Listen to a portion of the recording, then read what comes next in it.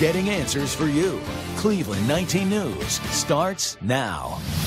Water quality and purity have come into the spotlight after the Flint water crisis, as well as issues many people have had recently here in Northeast Ohio. So, which filtration systems work best? And does price affect performance? Dani Carlson is filtering facts from fiction to get answers on what will keep your family safe.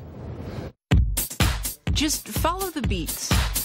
Every early Saturday morning, Titan's Gym in Menor is home to these weekend warriors, punching, lunging, and sweating, meaning water is essential to us, every Saturday especially. So who better to ask about water filters? Do you have a water filter, like a pitcher filter at home? I've had a Brita for many, many years. I think water filters are kind of a waste of money.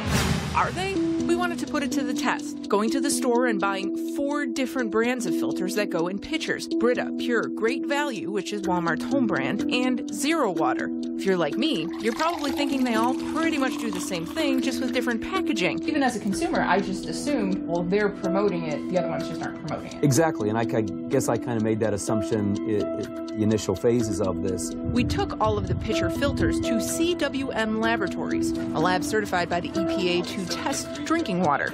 But then we had another problem. Since we already know from our previous story that Cleveland's drinking water is already pretty good, we had to figure out with CWM how best to test. Then we started to play with it in the lab a little bit, if you will. We spiked the samples with certain levels of lead and other contaminants. Considering all of the different filters that we tested, were you surprised by which filter did the best and which didn't?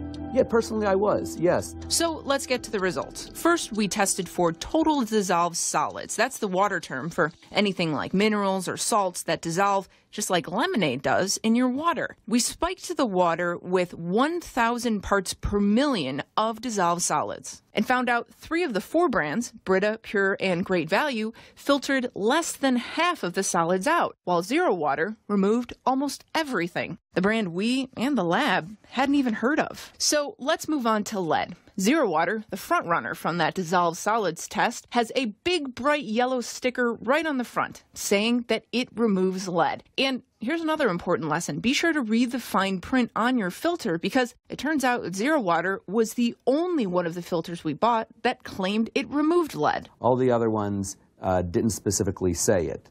So we thought it would still be interesting, though, just to see, in spite of not making the claim of filtering lead, did they or did they not filter the lead out? We spiked the water with 200 parts per billion of lead. The EPA's top limit for safer drinking water is 15 parts per billion. Brita, Pure, and Great Value all filtered out about 90%. Still not technically safe to drink. ZeroWater got rid of 98%, putting their water well within those EPA guidelines. So this isn't just a gimmick?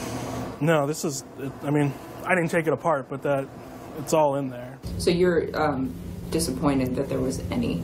I am, yeah, and a little surprised, too. Doug Kellum is the CEO of ZeroWater. When I reached out to all of the companies with the results, ZeroWater offered to fly their CEO into Cleveland to talk with us. There's a huge gap between perception and reality. Well, obviously, I'm not spending enough on advertising.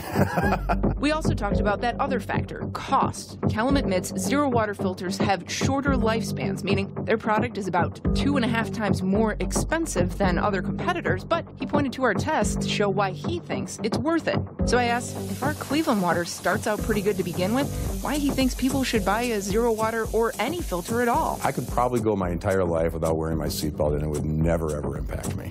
And that's the way drinking water is, too.